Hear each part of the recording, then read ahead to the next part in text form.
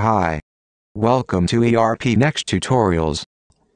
In this video, we will learn how to create student groups. It's a group of students who has enrolled for the same course. Courses are scheduled for a student group. Generally, it is referred as a class.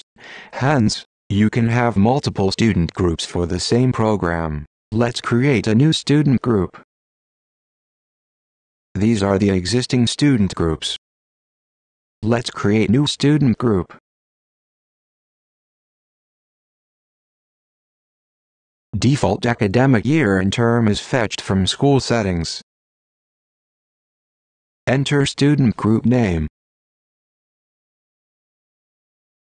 Select a program. Select a batch if applicable. Select a course.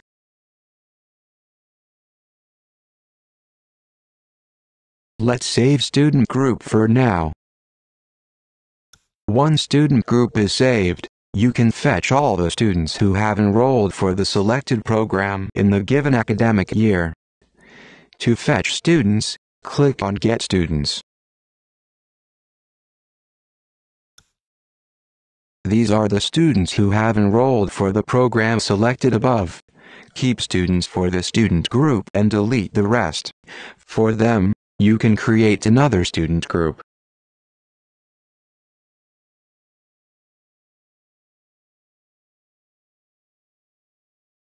Save.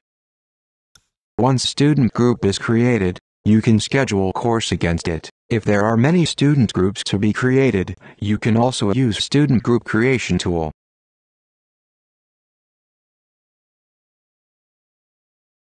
Select academic year.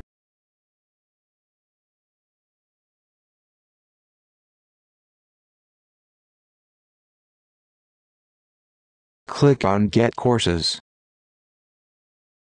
In the table, it will suggest new student groups based on courses in batch. Based on your preference, student group based on batch or courses, you should keep rows in the table, and delete the rest. To create student groups, click on Create Student Groups. Hope you found this video tutorial useful. For more details and free sign up, check ERPNext.com. Thanks for watching.